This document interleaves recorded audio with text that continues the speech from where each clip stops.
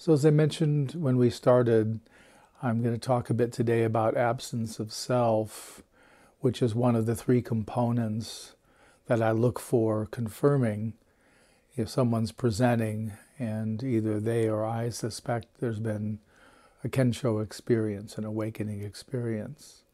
The first is a deep sense of absence of self. So this would be, obviously I'm using the word deep rather than something that's cursory or more shallow. So it needs to be a sustained sense of absence of self. There also needs to be a quality and experience of unity, of the oneness of love. And that has to include us. So it can't be that we're only perceiving a oneness of love. We have to be perceiving a oneness of love that is part of our fabric as well. And then finally, there needs to be a recognition that this is my true identity. And this meaning the deep absence of the absolute and the pure love, unity, and oneness of the absolute. So those both need to be in attendance, and also there needs to be that recognition. So sometimes that language can show as it's the absolute awakening to itself in a particular consciousness. So the absence of self is really an important component to this process.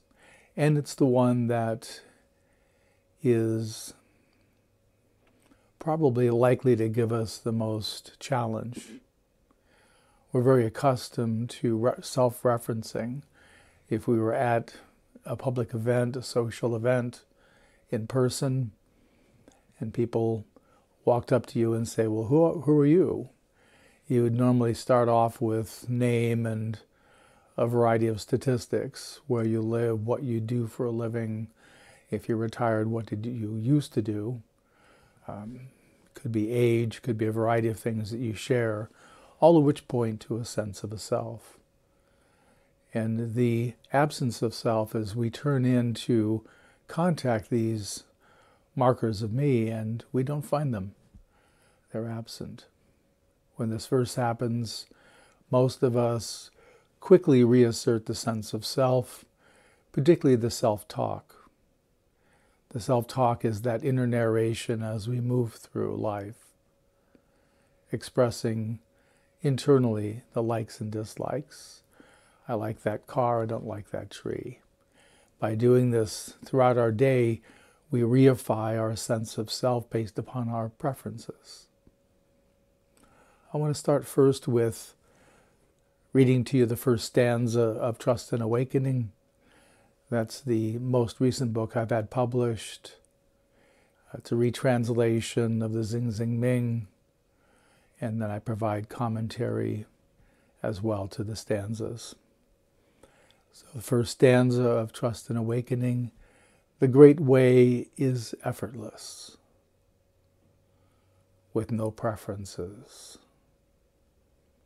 Surrender, desire, and aversion. Clarity dazzles. So we start right away, the first line of the poem, Trust and Awakening: the great way is effortless. The great way refers to our spiritual path, the completeness of that. And here I'm saying the great way is effortless. If something is effortless, there's no doer. There's no one with a sense of, I'm starting here and I'm ending there. So there's no distance to be traveled. There's no